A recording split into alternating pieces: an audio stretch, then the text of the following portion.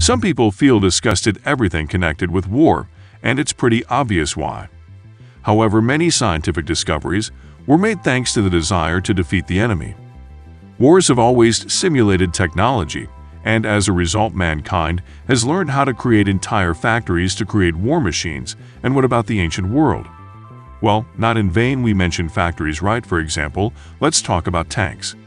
Most likely you thought about them when I mentioned military machines.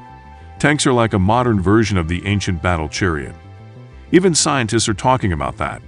In the end, the chariot provided mobility on the battlefield and was not just a means of transportation, but a formidable weapon.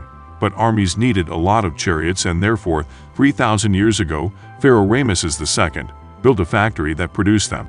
The Battle of Kadesh was around the corner. It was the largest chariot battle ever fought. In 1274 BC, the Egyptians sent a great number of chariots to battle, and eventually there were about 4,000 chariots from both sides on the battlefield.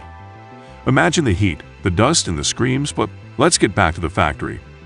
Archaeologists believe that it was located in the Nile Delta, and in addition to training grounds, there was a real assembly line. It was about the same as those at any modern factory, except it didn't have a conveyor belt.